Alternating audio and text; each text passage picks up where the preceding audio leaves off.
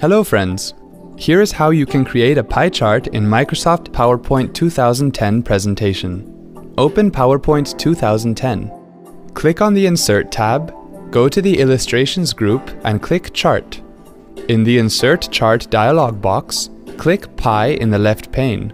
Click a chart under Pie section and then click OK. Excel 2010 opens in a split window and displays sample data on a worksheet. To replace the sample data in Excel, click a cell on the worksheet and then type the required data.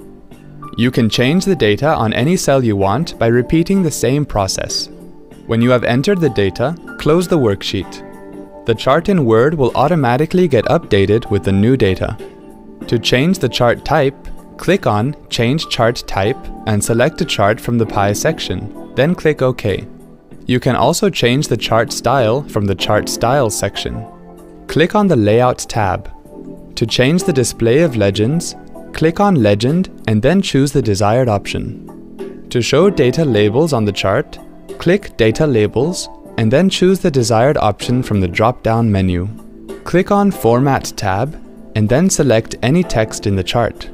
Open the Shape Styles menu and then choose the desired option. Repeat the same process to change the style options of other texts in the chart. See, this wasn't hard at all. Thanks for watching.